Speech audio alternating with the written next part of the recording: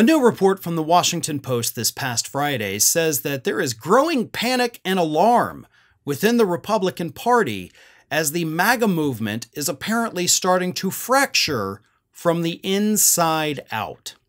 What's happening, according to the report, is that starting on July 15th, the Republicans, Donald Trump, his campaign, they're all going to get together after their convention, and what they're going to do is come up with a party platform.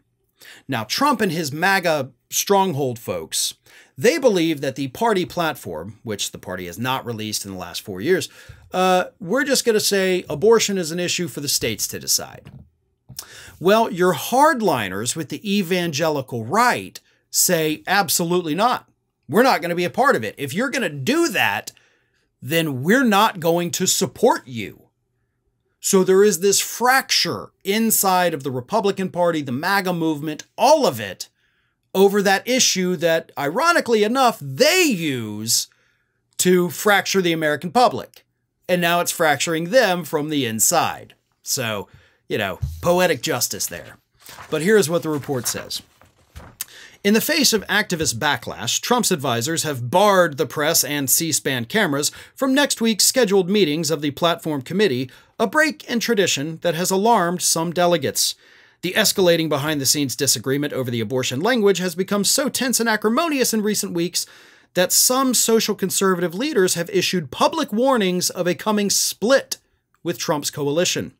Others have started to discuss an effort to issue a, quote, minority report to the platform at the convention, according to the people involved who, like others for this story, spoke on the condition of anonymity to describe private conversations. External pressure has outraged Trump's advisors who think he should stick to his state-by-state position and annoyed allies who told the Post they expect evangelicals to walk the line no matter what platform the former president presents.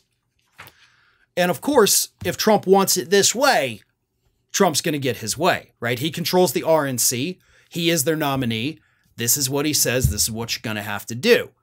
And that's what's pissing off the evangelicals.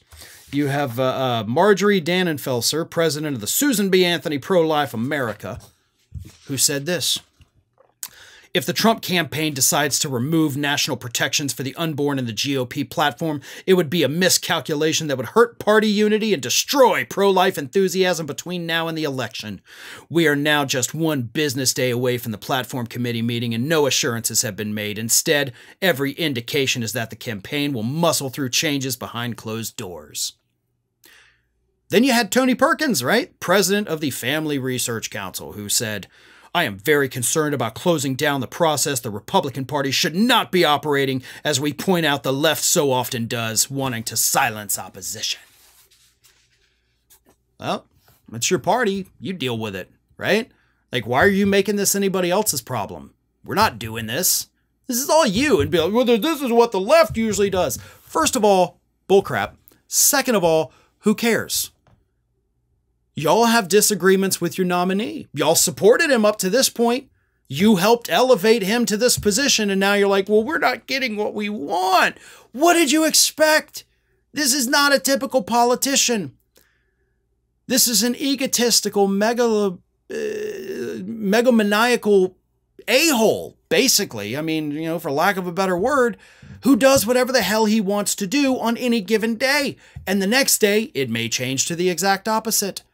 But y'all knew that. It's not like Trump is hidden this. It's not like he just became this person. It's who he's always been. And you were fine with it up until this point. And to be honest, on the issue of abortion, Trump's stance, while still not popular, is still more popular than your complete and total nationwide abortion ban. So if y'all want to run on your platform, I encourage you to do it, because it's going to send voters, even some conservative voters, running to the left. So if y'all want to tank your party from the inside, God knows I'm not going to stop you. But just know, it's not going to end the way that you think it's going to end. Hey everybody, I don't know if you've noticed this, but we are closing in on a pretty major milestone here at Fair and Balanced as we approach 500,000 subscribers.